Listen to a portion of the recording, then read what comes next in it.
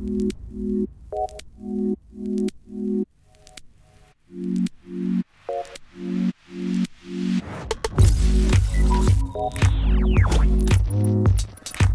what is going on everyone, and welcome back to Too Much Tech. And in today's video we're going to be reviewing the Creative, hold on, let me get the box because it's a long name, SXFI Theater Super X-Fi Low Latency Wireless Headphones from Creative. Huge shout out to them for sending out this headset for review as well. So inside the box you're going to find a few things. Obviously the headset, the mic, a USB Type-C cable because you can charge this headphone with USB Type-C, which is really nice, a 3.5mm cable, the manual, a USB extender, as well as a USB receiver for the headphones. Now again, this does use that 2.4 gigahertz low latency wireless technology, and in gameplay I didn't notice any like weird lag or anything like that like you would typically get if you were playing with Bluetooth and didn't really have a good Bluetooth receiver. But fortunately, you don't have to worry about that problem with this headset because the USB receiver does work really well. Now, these headphones are not gaming headphones, so they're not really marketed toward gamers. It's basically more of a home theater-ish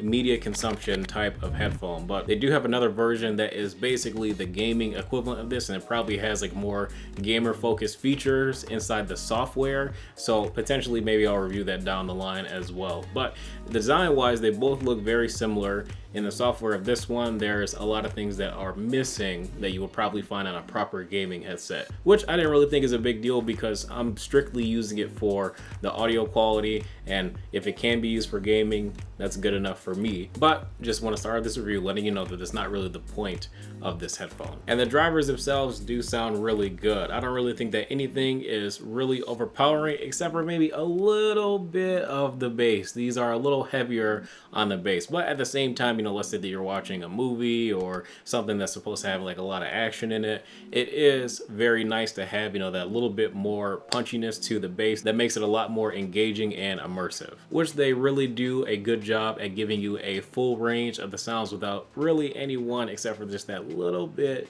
of bass, a bit more overpowering. And you can obviously, you know, play with the equalizer and all that stuff in the software and change it up a little bit, and it works to a certain degree, but I feel like the bass is just still a bit strong. Now, build quality wise, this headset is pretty much all plastic, and then you do have these thick leatherette pads. Now, these leatherette pads are actually pretty comfortable. They do get a little hot though because they're pretty much all leatherette, and they're made to really just create a really good seal on your head. And I do think that they are relatively comfortable, but just after probably, you know, an hour or so, it does get a little hot and you kind of got to vent it a little bit, and your ears might get just a little sweaty. So for feedback in the future, I wish that maybe you just use leatherette on the outside of the ear cup and then use something else like, you know, velour padding or something on the inside. That way it makes it better for longer listening sessions. Again, the construction is primarily plastic. Unfortunately, there's not a ton of swivel range on the ear cups themselves. There's just enough, but I do wish that there was a little bit more, and it would have been even better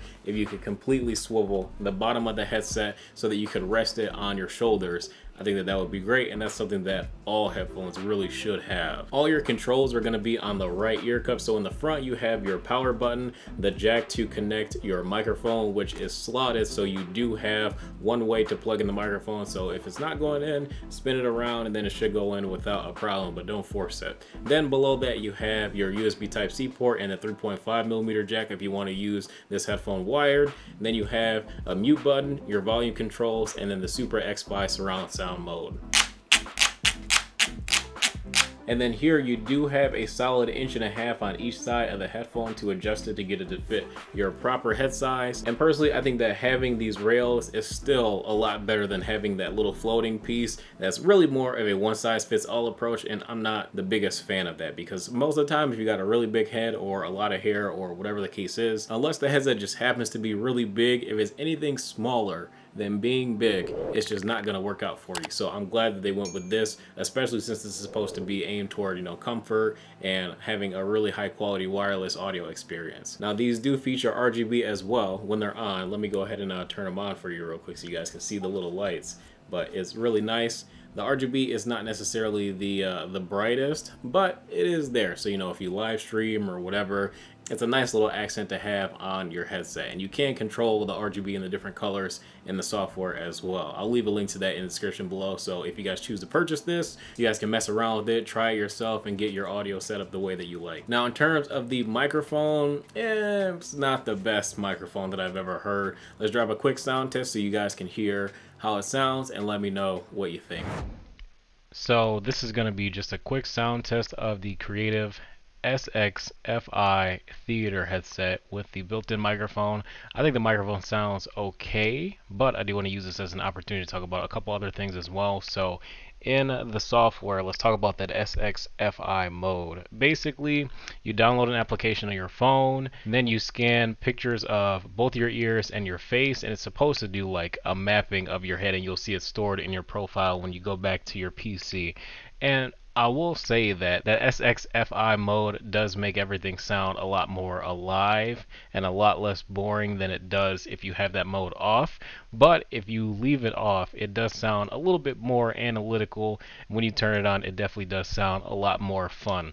In game, it does help just a little bit to open up the sound stage a bit, but it's still closed back headphones, so you don't get the same feeling that you would from an open back headphone if you're worried about the gaming performance. But all in all, it does still sound a lot boomier than if you have it off, and that low end is still really present. The mids get a little bit drowned out with the SFX. Oh my god, tongue twister, I swear. SXFI mode. And the highs are present, but they're not as crystal clear as they could be. But like I said, this is more of like a theater media experience type of headphone. So just kind of keep your expectations there so you're not thinking that this is going to be like some crazy audiophile headphone. It's a very fun sounding sound, but I wouldn't call it the most accurate sound, but it is very enjoyable to listen to. So again, this is not a gaming headphone, so maybe the mic priority wasn't really that big of a deal to them, but there's another headphone that looks very similar to this one design wise that is focused toward gaming. And if I just tried this and I'm like, well, maybe I want to get the matching one for gaming, I would really hope that the mic would be either very similar or the same, if not a little bit better. And this isn't really inspiring much confidence of that. So if I do try that one out, I really hope that the microphone is better. Now, one weird issue that I had with this headphone is that for some reason, the mic would not really connect in Discord. Like I got it to connect one time, but maybe like a Discord update broke the microphone compatibility for this headphone. I don't really know why that would be the case, being as all my other headphones and mic setups work with Discord. It just happens to not work with this one for some reason, so that's really weird. Maybe Creative has to send out a new software update or something to get that corrected. The battery life is rated up to 30 hours. I never got to that 30-hour mark. I was using for about 10-15 hours at a time, and it did drop about 40% battery life after about 15 hours of use. But pretty much whenever I use wireless headphones, after like a couple days, I'll usually plug them back in just so that the next time I'm playing or, you know, listening to music or whatever, I don't want them to die while I'm using them. So I typically plug them up every couple of days just because it's force of habit and it's more of a responsibility thing than anything. Now we get to the hard part of this. So these headphones are 200 bucks. I don't really think I would pay $200 for these. I would pay maybe $120 or $130 for these, but $200 I feel like is just a little steep. For 200 bucks, I know that these are wireless, but I feel like I could probably get a little bit better headset that could do very similar things to this headphone for gaming and listening to music and watching movies and all that stuff. And I kind of get what they were trying to do. You know, they wanted to make something that was like, you know, for the movie watching experience and all that stuff, but I feel like it misses on a couple different marks that make it not worth the $200 price point. The sound quality I think is around, you know, the $130, maybe $150 max area in terms of the sound quality. The comfort, I would swap out the ear pads and then I will give the comfort a pass for sure. The battery life is good. The connection is good. The microphone, it's all right, but not the best. And with this not really being a gaming headset, and there is a gaming version out. I just wonder how much different the gaming version is to this one, and if it's more of a software thing or if it's just the drivers are a lot different or whatever. So we'll see if I check that one out in the future. But this one, 200 bucks, not get my money. 130 bucks or 140, 50 bucks on sale, I would more heavily consider it because it is a pretty good and well-rounded headset, but it's just the price is just a little steep for me. But alright guys, that is going to be it for this video. If you guys enjoyed, be sure to drop a like and subscribe if you are new to the channel. Again, big shout out to Creative for sending this out for review, and just want to thank you guys again for supporting the channel, watching, joining the Discord, all that good stuff. Gonna be having some giveaways starting up pretty soon here, so stay tuned. And yeah, that's all I got for you guys. Thanks for tuning in. I will catch you in the next video.